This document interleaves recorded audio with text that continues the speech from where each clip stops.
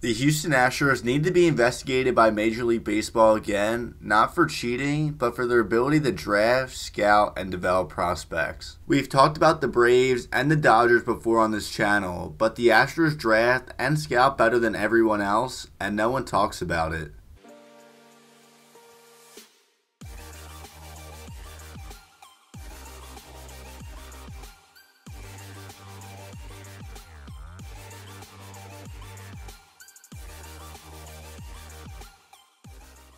During the early part of the last decade, the Houston Astros went through one of the biggest rebuilds in recent memory and lost 100 games or more in 3 consecutive seasons. The rebuild lasted over the span of 5 years, from 2010 to 2015, and the Astros went all in on it, and it's paid off immensely. They committed to embarrassment in the short term, knowing long term, if done properly, it would pay off for years and years to come, and the organization was right. The Astros have made the playoffs 6 of the last 7 years, including 3 World Series appearances, 1 World Series championship, and are on the verge of their 5th AL West Division crown in that span.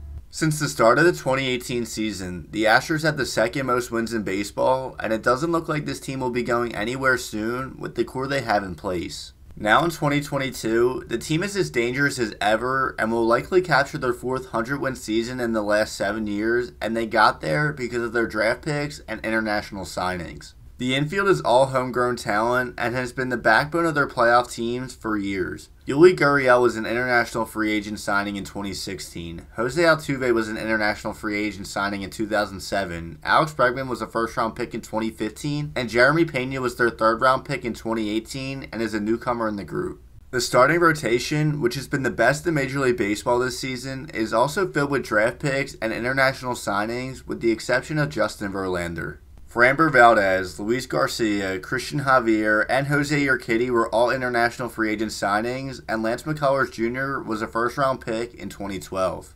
The crazy thing about that, most of those guys weren't top international prospects. Framber Valdez signed with the Astros for a $10,000 signing bonus, and Luis Garcia for $20,000, both at 21 years old, which is much older than guys who usually sign at 16. The infield is homegrown, the rotation is homegrown, and the outfield follows suit. Chas McCormick was a 21st round pick in 2017, Kyle Tucker was the Astros' 1st round pick in 2015, and then of course Yordan Alvarez, who the team didn't sign but acquired in 2016 as an unknown prospect across the league. Even in recent years, when the Astros were successful, they've had tons of star homegrown talent that left, but have managed to keep their success without them. George Springer was a 1st-round pick in 2011 and was a 3-time All-Star in 7 years with Houston. Carlos Gray was the number 1 overall pick in 2012 and a 2-time All-Star and left for Minnesota last offseason. They aren't just drafting well, but developing too, and their success over the years is the root of their ability to do so. Just look what they've done with Justin Verlander, who has shown regression in his later years with Detroit and has rejuvenated himself with Houston and could potentially win his 2nd Cy Young in 4 seasons with the club.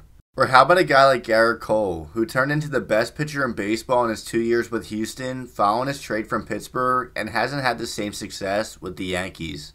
Out of 35 players to appear for the Astros this season, 18 have been drafted or signed internationally, and most of them are key contributors. Yeah, they signed and acquired pieces, but every team becomes great through homegrown talent and a mix of the right pieces through free agency and trade. The reality is, the Houston Astros will always have a bad reputation by fans for their cheating scandal, and rightfully so. Whether you have forgiven them or not, the organization though is as well ran as anybody across Major League Baseball. They are by far the best team in the American League this season, and it wouldn't surprise me at all if they go back to the Fall Classic once again.